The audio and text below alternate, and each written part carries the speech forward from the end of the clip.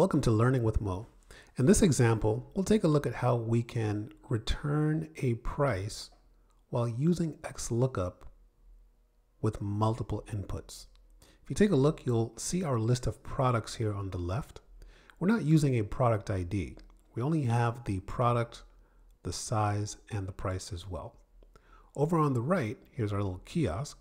And what we want to do is, if a customer enters the product and the size, we want to return the corresponding price.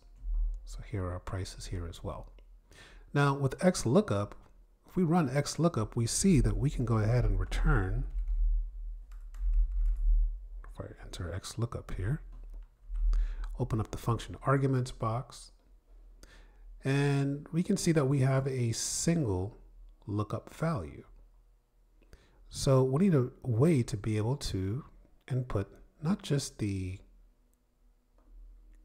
input here, we need to be able to specify that we want the product and the size.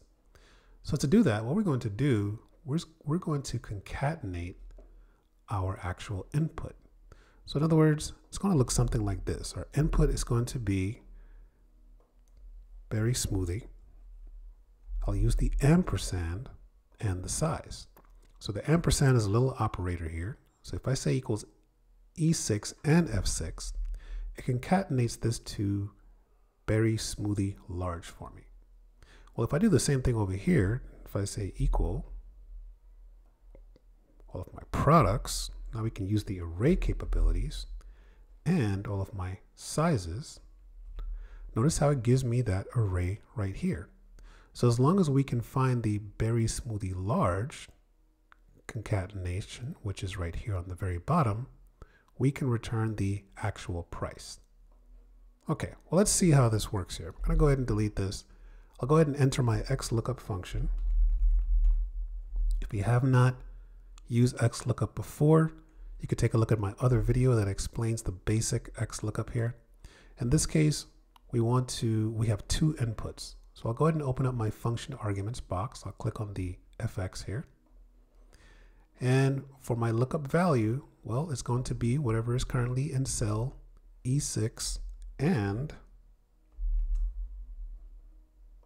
F6. So notice it gives me berry smoothie large. So it's concatenating those two for me. Well, my lookup arrays, where can I find these? So I'm going to go ahead and concatenate all of my products. So A6 through A11 and all of my sizes, which is going to be B6 to B11. We can see the array right here, black coffee small, black coffee large. So until we get that berry smoothie large, we'll be good to go.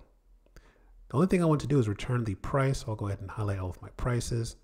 Look at that, it's already found the price for me. And that is correct because here we go, $4.99, that is the price for my large berry smoothie. So now I just need to go ahead and press OK. And I'm good to go. So now the kiosk is ready. If I change my mind, another customer comes in. Let's say they want the black coffee large. I'll go ahead and type it in here. So black. And look at that. It gives the actual price, $3.50, which is correct for our large black coffee. If I want a small black coffee, it gives me the price there as well. So that is how we use Xlookup. We combine that with the concatenate feature, and we can return a column based on multiple inputs. Very, very helpful when you don't have a unique ID to describe the record here as well.